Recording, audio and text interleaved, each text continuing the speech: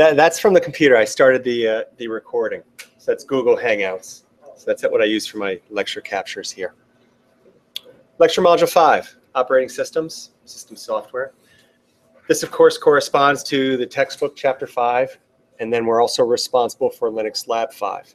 And here's where it really starts to dovetail. We really can see where our background is paying off, and we can really start to apply it here. Recall back in when I presented architecture. Architecture was presented from a generational perspective. And I made the statement that operating systems saw similar generations, but the textbook doesn't present it that way. So if we review, the first generation was vacuum tubes. And to change the programming of the computer, the operators actually had to change the connections. So there was no operating system, or the operating system was the operators. The second generation transistors, we saw the emergence of batch processing systems. So with the batch processing system, the operating system would be minimal, but it would allow you to run batches of data sets. So you essentially load a program, and you could run many different data sets through the punch cards. And finally, that evolved into the programs themselves were actually loaded by punch cards. So we saw this evolution. Then we saw the emergence of, or development of, multitasking and virtual memory. And I'll present those here. And finally, up to today, where we're in a multi-processing, parallel processing type environment. So operating system knowledge. I have written maybe the most important knowledge. I'm going to say it is the most important knowledge you can possess. Why? It's required for security. And I'm going to repeat this several times. But why is it required for security? The operating system is the resource manager. Essentially, it's the policeman, it's the cop. And if you want to bypass security, if you can corrupt the cop, you have access to resources. And we're going to learn that there are both physical resources and logical resources.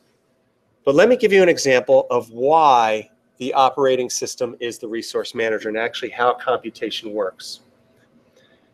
Most people think that, say you're working within Microsoft Word, and you hit the save button to save the file. Most people think that Microsoft Word is saving that file to disk. It's not. It's sending a system call to the operating system, and the operating system, in super user or protected mode, writes that file to disk. This is necessarily the case. If it wasn't the case, Microsoft could just kind of write that file anywhere. They could determine, hey, you don't need that music file. You don't need that movie. I'm just going to write it right there and blow that other movie, that other file away. It's the operating system that manages all the resources. In this classroom here, we have printers over there in the corner. It's the operating system that manages those physical devices. Because I can hit print, you can hit print. If we didn't have a centralized entity, the operating system, policing this, what would happen? That printer would print one of my pages, it would print one of your pages, print one of my pages, print one of your pages, and we'd get over there, and then we'd have to, separate them, collate them. Obviously, this doesn't work. So some devices, like a printer, require mutually exclusive access, which means only one thing at a time can be operating on them. So we have the notion of the operating system is the resource manager, and it operates. When the operating system is doing work, it's doing it in protected mode, also known as super user mode, kernel mode, or root mode. When we are operating, when Microsoft Word is operating, it's actually working in user or application space. So we have this protective mechanism that ensures that our system remains robust.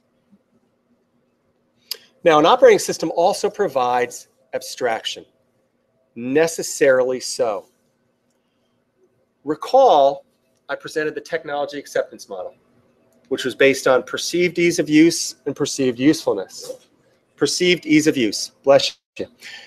If we had to, whenever I wanted to save a file, if I actually had to go in and look at the whatever empty clusters there were, and I say, okay, save the first, 4,048 bytes here, and put the next whatever bytes here, and then I want to actually play that music file. To go in and play that music file, well, it's located here. Give me that chunk, give me this chunk, and actually aggregate it, put it back together.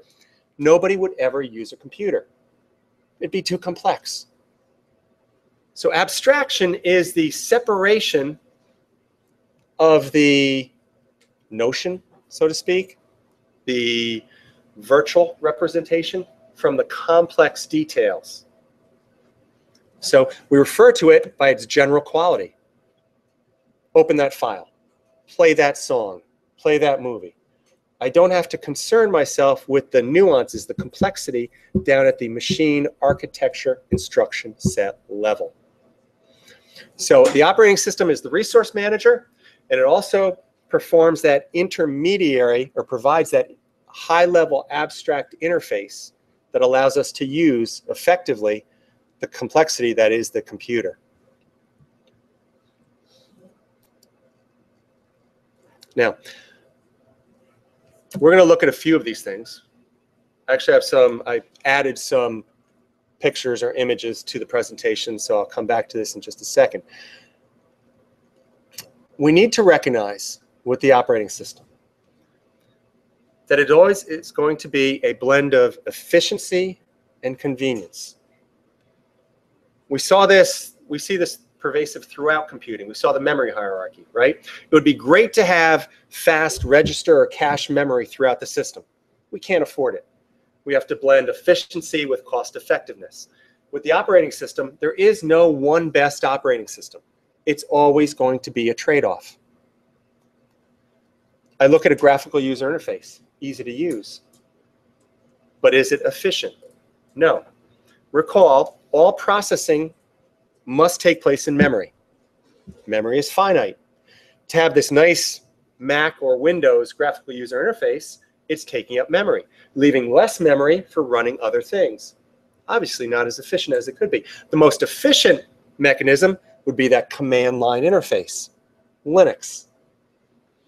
And something I haven't said to date, but without a graphical user interface, just a command line interface like Linux, you can actually enhance security, at least to the common people, right? Anyone from this class could get up and walk to my instructor's console here.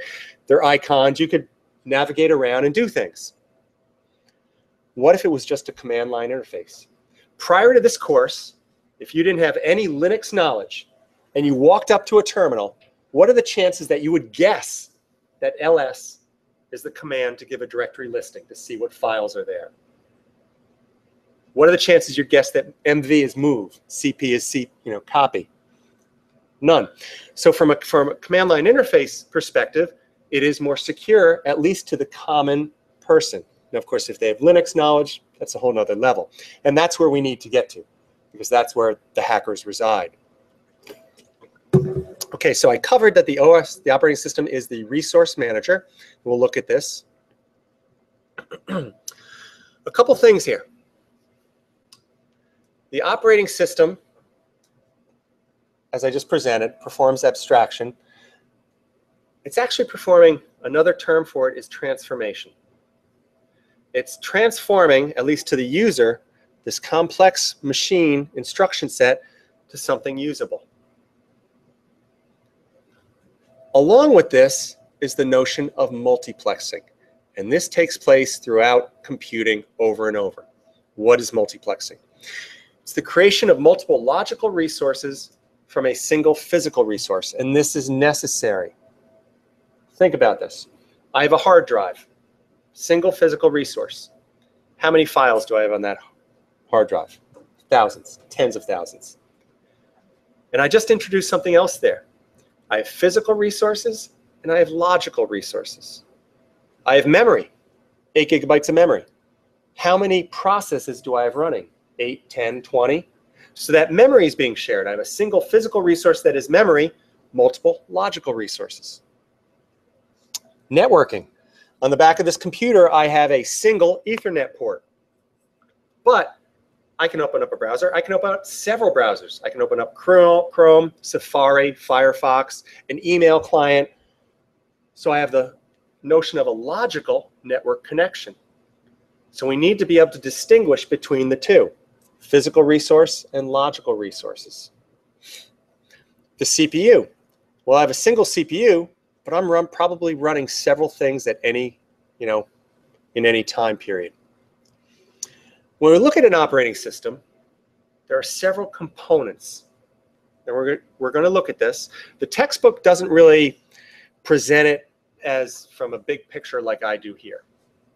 But if I look at a computer system, what are my main components? I have a file system, and to manage the file system, I have a file manager. I have memory, so I'm going to need a memory manager. I have a CPU that needs to be allocated to various processes, so it's actually going to be called the scheduler, not the CPU manager. And I also have devices, printers, things of this nature, so I'm going to have a device manager. So that's the big picture. When I look at an operating system, it's the resource manager, and it's the intermediary that actually facilitates it or makes it accessible for the general user to use. And then when I look at its core components, I have the file system, file manager, memory manager, CPU scheduler, and then also a device manager. And once you get that down, then we just kind of look at each of these elements in further detail. And that's what we're going to do right now. So, chapter 5 from the text. I added this slide. This is not in the text because I wanted to give a big picture. We have the comprehensive system. And again, in computer science, as we learn any discipline, typically we learn to distinguish, categorize. So I have hardware and I have software. And when I look at software, I have two major categories: application software, which we cover next week. I'm not going to cover in much detail because it's something we all use, and system software. And within system software, the most conspicuous, most important piece is that operating system, and then hence what we're covering today. So I covered all these. Operating system is the resource manager, logical and physical resources, and I did add this too. It's important to understand and look at our software stack. So we know we have the computer hardware, which of course has its machine instruction set, its architecture. The operating system sits on top of this, and it's the operating system and device drivers. And note that I have listed there kernel, superuser root mode, or protected mode. And I'll give another example. Again, using Microsoft Word. With Microsoft Word, I'm working on a paper. When I come over here to this keyboard and I type the letter L, Microsoft Word is not grabbing that L. That L is actually creating an interrupt, which I'll talk about in a few minutes, which goes to the operating system, and the operating system delivers that L to Microsoft Word so it can record it in its open buffer. And then again, Microsoft Word does not update my screen to show that L. Microsoft Word sends a system call back to the operating system, and the operating system updates my display. Again, the operating system is that resource manager. And the first thing we think about with everything is security. And if you're going to bypass security, what are you going after? The operating system. Now I'll give you an example. Back in the days, early days of it's Napster. So the music industry was struggling with this. People were ripping CDs and just freely distributing music. If you're going to stop someone from ripping a CD, copying a file, what do you have to change? What code? Where? On their system. With respect to what we're presenting. If you're going to change something to prevent someone from copying a CD, is a CD a resource? Everyone should nod yes. CD is a resource. So if I'm going to stop someone from copying a CD, what do I have to change? What's the resource manager? Someone give me data rights. The operating system.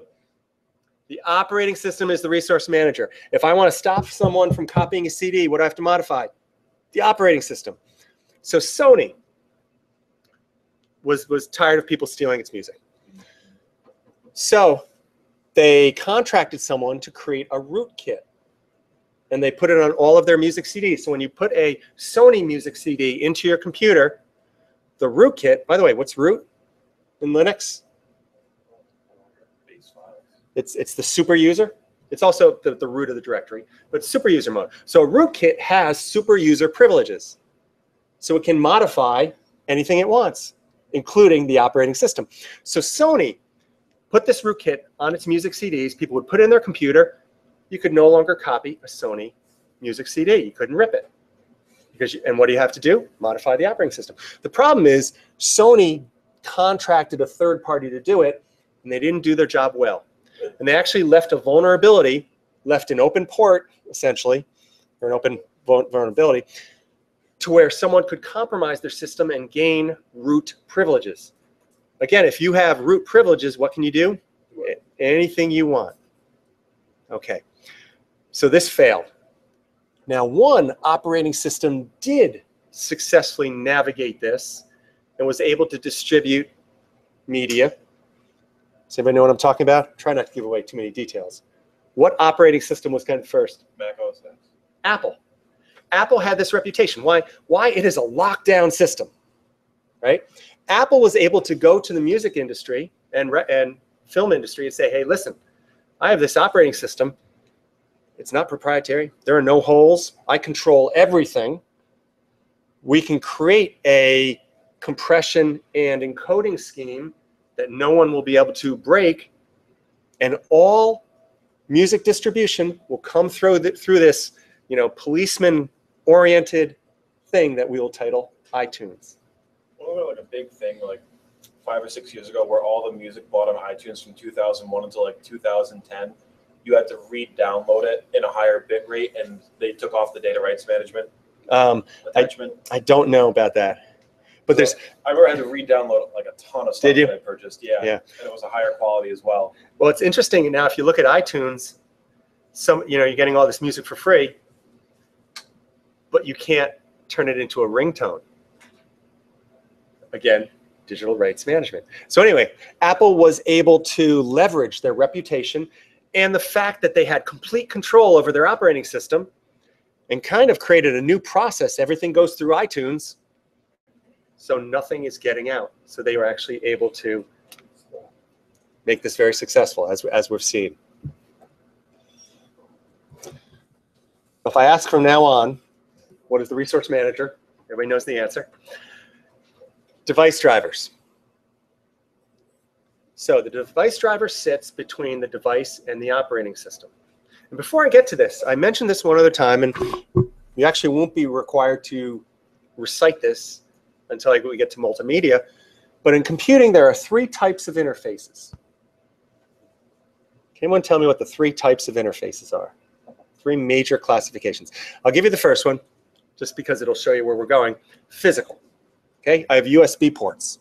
I have Ethernet ports on the back of this computer. Physical interface. Device driver to operating system. Software interface. If you're taking programming and logic, you're actually working with this right now. If you import a Java library and use it, right, you're corresponding to that API, that signature, you're actually doing that. The third would be human-computer interface. The display, the keyboard, whatever it is, voice recognition. So, physical interface, software interface, human-computer interface. The device driver is a software interface. And why do we need device drivers? Well, one, Windows, Microsoft, the platform is heterogeneous. There are just many devices out there. But this also makes the operating system future-proof. Why? Windows 10 is out. Does Microsoft have any idea what devices are coming down the pike in 2018, 2020? Not a clue. So how can they write code for something they're not even aware? It's not even on their radar. Device drivers. Device drivers provide this future-proof adaptability. So in 2018, 2020, someone comes out with a new whatever device. They write the device driver. The device driver interfaces with the operating system through a set API, Application Programmers Interface. And that's all the device manufacturer has to worry about. For the operating system to call this, here are the possible calls, the commands it can issue. I accept them, and then I control my device on the other end. So the device driver is this critical intermediary between the operating system and the devices themselves. By the way, the program to the operating system is also a software interface. Programs interact with the operating system through system calls. So again, my last example, I have Microsoft Word open. I type the letter L. Actually, an interrupt is driven. I'll get to that in a minute. And the information goes to Word, and then Word, to get it presented to the screen, sends a system call to the operating system saying, please refresh my screen with these new contents to actually show the L. So we know about the operating system, blend of convenience and efficiency. We know that today's modern operating systems typically have a graphical user interface. We know about booting. We know about configuring devices. We've covered all this. Manages and monitors resources. And we know we have the file manager, the memory manager, the scheduler, and the device manager. So file management. File management is probably the most conspicuous of all the managers within an operating system. When I execute a program, I'm not aware of where it is in memory. When I double click on a program and launch it, I don't care where in memory it's going. The operating system handles that. And again, there's multiplexing taking place. With the scheduler, I'm not really aware of when the CPU is given, to each process in a time slice fashion. I'm not aware of this. Whereas file manager, I have my term papers. I have my music files. I have my movies. I have all of these things. I'm very aware of file management. And I said before, this was something that kind of struck me with Apple's iOS devices, because there's no visible file management. And as a computer scientist, this kind of offended me. But again, after I kind of saw what they were doing, there's an elegance to it. Because everything going on to an iPhone or iPad, at one point, now it's iCloud too, went through iTunes. Resource management. There's that policeman. Anything going on to your device was managed, inspected by, and approved by Apple. There's an elegance there. Now, I have something here that I just added. It's just kind of my advice. Don't use My Documents in Microsoft. Well, where's the default? Microsoft kind of puts everything in My Documents. Okay. What if in every house in this country, there was a place where people stored their valuables, called My Valuables, even labeled. They walk in, there's a cabinet. I walk in the front door, I turn to the right, here's a cabinet that says My Valuables. How easy would it be for thieves? First house, open the door, turn right, My Valuables, great, got it. Moving on to the next house. That's what Microsoft has created. Nobody is hacking one-to-one. It takes place, but I'm not trying to get into your system and then taking something out and trying to get into their system. I'm writing scripts, I'm writing programs. Do hackers know about this in My Documents? Yes. If I can get into your system, it is simple. Navigate to My Documents. I can code this in a flash. Grab the resources, grab them.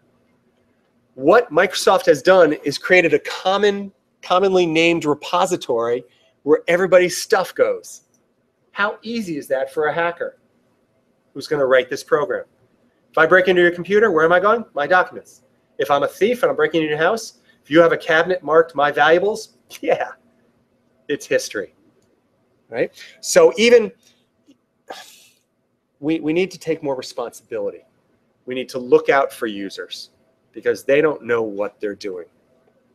Okay, I've presented namespaces. Namespace is the set of identifiers, and I'll actually talk about this in another slide or two as I actually look at a directory structure. And I added something here. Because now we're in Linux, you've used the ls, move, cp commands, all of these things. Without the graphical user interface, we are closer to the operating system. We're not going through another graphical user interface layer. We know that the operating system is comprised of the file manager, memory manager, things of this nature. Now think about what happens when you perform an LS in Linux. The file manager maintains a table, a data structure, that lists all the files and where, of course, where they're located. But when I do a listing, what's actually happening?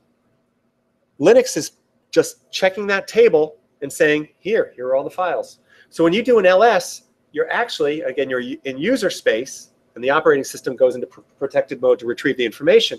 But all it's doing is it's a one-step process. Go to that file table, that file management table, that data structure, and retrieve the information and bring it back to you. Yeah. So with this, the LS, only to use that only PuTTY? No. All PuTTY is a client. Okay, it's client server. A CAT NX is a server here on Hudson Valley's site. PuTTY opens up a client window with a terminal. Right. That's all it is. So if I want to go to my computer, I just put it on Your computer, a little more information. Here's where we have to become real specific. Okay. Are you talking Microsoft? Yeah. No, Microsoft it does not understand LS is right, it's part of the Linux operating system. Yeah. You can actually, there is a command line in Microsoft, and it would be dir, is the directory listing, dir. So here is that file structure. And I said I would speak about namespaces. So namespaces are the set of identifiers that are visible within a specific context, directory, folder. And we know that namespaces will differ depending on the operating system. We know that Windows is case insensitive. So in letters here, I could not have a file by the name of James with a capital J and another file by the name of James with a lowercase j, right? Windows is not case sensitive. It could not distinguish between the two. In Linux, of course, I could have a file James with a capital J and a file James with a lowercase j because the two are distinct, lowercase j versus uppercase j. Now, just as an example, I could have a file over here in school papers named John. Why? It's a different namespace. Because the computer can distinguish. Because this John would be denoted by the full path of C:\documents, \letters, \John. So as I navigate down a directory structure, of course, in Windows, I separate the directories or folders with a \. In contrast to Linux, which is a /. So again, syntax matters. Now, taking a look at this, because I received some questions. Of course, all our user home directories are under home. And in Linux Lab 3, Sam Corey, I did ask everyone to perform a cd space ... from their home directory. And that puts you up here. And you did another ls. And I got a lot of questions of, I'm seeing everybody's user accounts. Yes, you were up in the home directory. So in a CAT NX, you were seeing every CISS 100 student in that list, their home directories. And you start to see why this is important knowledge. Because God forbid someone could get in there at that level in a system and go in and start wreaking havoc in people's home user space. Especially GE, Knowles Atomic Power Lab, things like that. And there's something I haven't covered yet, I'll introduce now. A big part of hacking is actually social engineering. It's understanding in advance, I'm not just going to attack your system. I'm going to do my research first. And that research may be a year long. So if I'm going to attack a system, I may only want, the researchers in that corporation. Find out who their names are, things like that. So if I do get in here, I'm not wasting my time in administrative staff's home directories. I'm going straight for the researchers to get their information.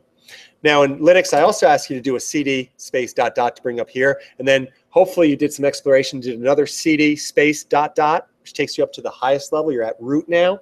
And you look down and you saw, etc., bin, device. You saw the main system configuration. Now you didn't have permission to do anything God forbid someone ever gets that, root access. Because then I could go into bin, which is the binary executables.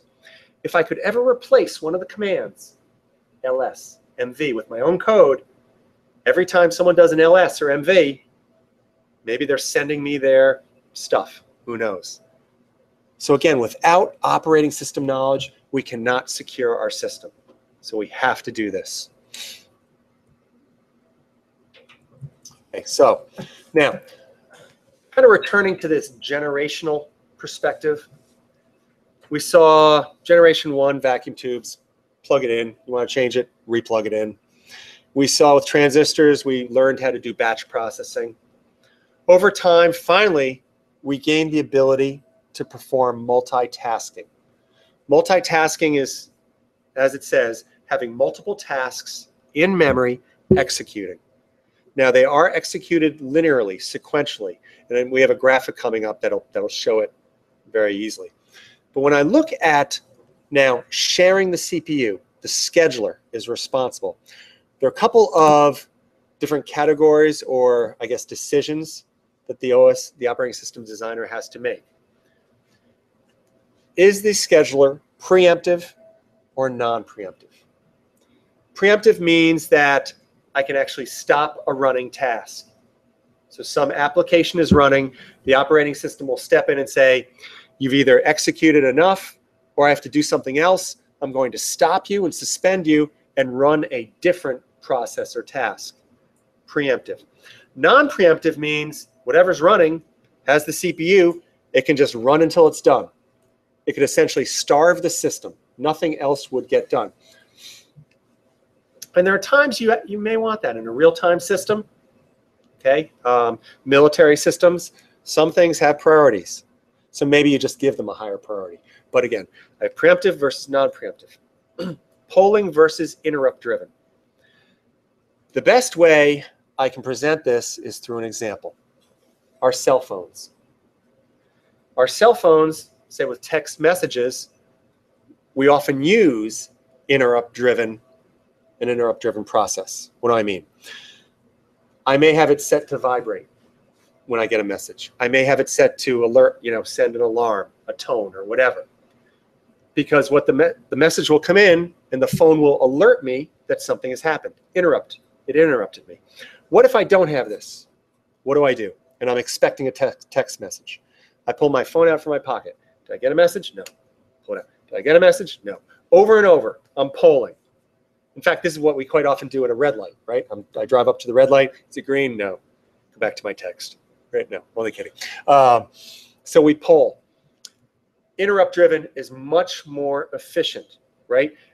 With me getting my text message, I'm not wasting compute cycles, my brain cycles, continually looking at my phone. Did I get a message? Did I get a message? Okay.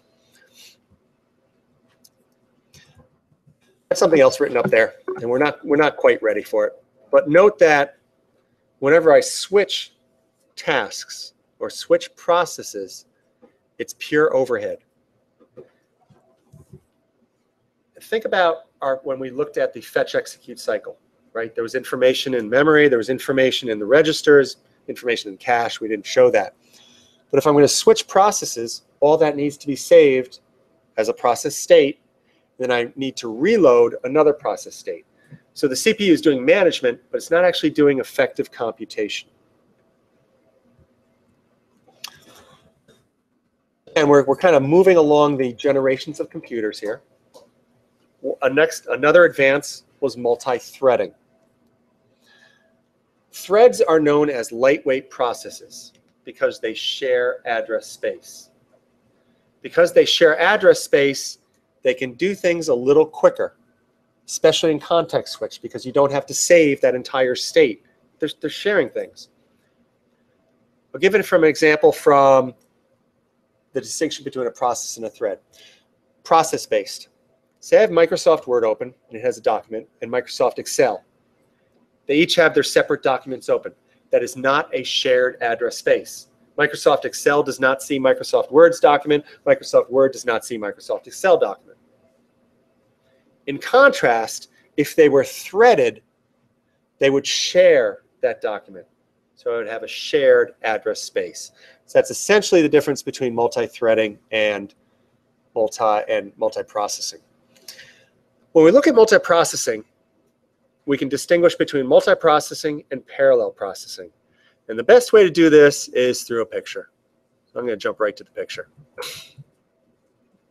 Now, before I get to multiprocessing or parallel processing, let's first look at essentially what is multitasking. The difference between multitasking and multiprocessing, just look at the word multiprocess. Multiprocessing requires minimally 2 CPUs or more, or multiple CPUs on a single core. If I have a single CPU, I cannot do multiprocessing or parallel processing. So this top one, multitasking. What we have is a single CPU, and the scheduler is allocating the CPU in kind of sequence, round-robin fashion, based on time slices, probably, to a word processor. Then it stops the word processor, begins the web page loading. Stops that, checks email. Okay, one after another, sequential. The CPU is being allocated to processes in a round-robin schedule. There may be certain priorities. In fact, we'll look at that in Linux. We'll actually run processes with different priorities. We'll set their priorities. In multiprocessing and parallel processing, here I'm showing here I'm showing 2 CPUs. In multiprocessing, an application or process will not be spread across multiple CPUs. It will be dedicated to one. But because I have multiple CPUs, the CPUs can be working at the same time on different things. So here we see one CPU is working on word processing, spreadsheet, and then again the word processor. The second CPU is working on web page, checking email, and web page. And by the way, this kind of makes sense. These are both networked processes. These are not. So resource allocation there. In parallel processing, I will have a process distributed across multiple CPUs. So essentially the workload is divvied up. And you see this in really high scale computing, weather forecasting, things of this nature. And you'll see it, Palo Alto, 16 CPUs, 30 CPUs. And the application space will actually be divided across and separated so that they can work in parallel. How am I doing on time? I'm doing okay, actually. Memory management. I mentioned that moving to or evolving, we needed another mechanism really to accommodate multitasking, but other things, through virtual memory. Let me pose the question. Well, a typical system here, I have 8 gigabytes of RAM. Actually, on this system, I may only have 4. Let me ask, has anybody installed Windows lately? Anybody know what its size is? Windows 10. How much space did it require on your hard drive? Do you remember? Massive. Yeah, 20 gigabytes, something like that. How am I going to run a program that requires 20 gigabytes on the disk and 8 gigabytes of memory? How is that going to happen? The only way to do it is through virtual memory, which allows the creation of a larger address space. So what virtual memory does is it uses a portion of the hard drive as kind of this memory data store. So again, I'll just assume that I can use that full 8 gigabytes of RAM for Microsoft Windows, which takes 20 gigabytes on disk. Well, 8's going to come in. I'm going to have 12 extra gigabytes that I need to have active, not sitting on disk, but kind of active that the computer thinks of active in virtual memory sitting on disk. Again, I presented this back in the fetch execute cycle. A program is static, sits on a disk or in storage somewhere. When it's executed, it becomes a process, becomes dynamic. It has resources allocated to it. And we now know these resources are allocated by the operating system. So the operating system allocates memory, code segment, data segment, stack segment. It allocates the CPU over time, and it manages, of course, the virtual memory that allows this big program to be run in a smaller amount of RAM. And this is absolutely critical when we look at multitasking, because Windows is running 20 gigs and 8 gigabytes, but I also have Microsoft Word open and Microsoft Excel All of these things obviously are not fitting in my finite RAM. So here's that mechanism that I have. Now, of course, what I have to do is some translation, because we know on my storage, things are stored in clusters, right? So essentially what I'm going to have is pages in memory. I'm going to page in, swap in pages or segments to simulate memory and give the illusion that I have a larger amount of RAM available to run these programs or processes. Buffering and spooling. I got a question. Yeah. Seems that Windows 8, and from Windows 7 and Windows 8 and Windows 10, doesn't Windows takes and deletes the old system and replenishes the new one so it has enough RAM? Well, you're actually installing a new operating system. You cannot run two base level operating systems. So it eliminates one. Right. We go back to that picture I had, which had hardware, operating system. Right. There can only be one there. Now we have dual boot systems, things like that, but again, only one operating system is running at a time. We have virtualization, which we're going to do in this class, but that's different too, and I'll show you that when we get there. That I bought from school. Mm-hmm. That has 4 dual system in the laptop. As a dual system? Yeah, Cool. 4. What operating systems? It's Windows. So it's 3 different variants of Windows, or 4? No, it's a dual. I think I put it in HSN, and it has that. So, well, it's probably 4 CPUs. Okay, it's 4 core. But that's different. That's architecture in contrast to operating systems, which are the system software. Buffering and spooling. This was actually easy for me to remember because we used to have print spoolers, and they're still there. It's, again, that terminology has just kind of been washed. It's down several layers within our operating systems now because our operating systems are so accessible. The difference between a buffer and a spooler is the spooler places in a buffer to be retrieved by the appropriate device. So I have a print spooler. We're all printing. We print. We send the job to the print spooler, and the print spooler is going to print them out. Buffers, recall, are disk buffering. Buffer is a place in RAM that the disk would read ahead, or if it's reading over it as a course of it, as the disk spins, it stores this information in the buffer because it's quite likely, due to locality of reference, that we're going to need it again. When I look at buffering, I can distinguish between direct memory access and programmed I/O, so DMA versus PIO. DMA has no CPU involvement. So this, of course, is going to be optimal. If I don't have to take any time slices away from the CPU can keep doing what it's doing. And when it needs the information, it's sitting there in the buffer. Programmed I/O, the CPU actually directs the filling of that buffer.